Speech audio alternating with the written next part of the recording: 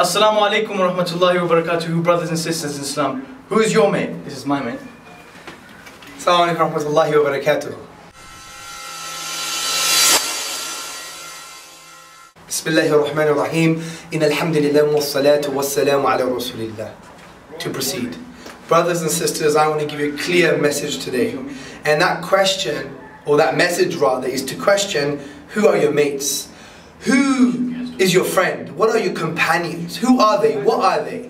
For whom are they? Why are they? Now, these are very important questions because we are shaped by these influences, by our companions and friends.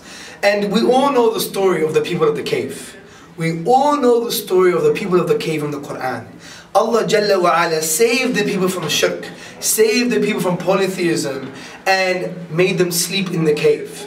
Now, there is a particular animal in this cave. And what is this animal? It's a dog.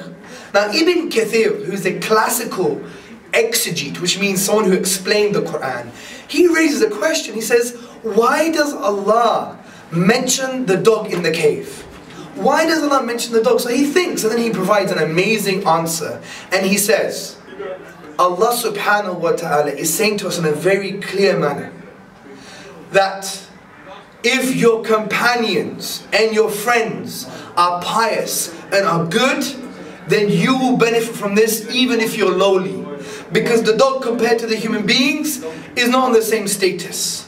In some aspects of Islamic fiqh, jurisprudence, the dog could be seen as najas, spiritually impure.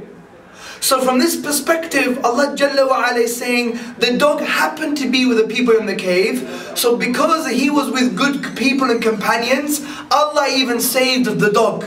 So imagine if you, no matter what level of Islam you are, just have good people around you, imagine the blessings and barakah Allah Jalla wa Ala will give to you.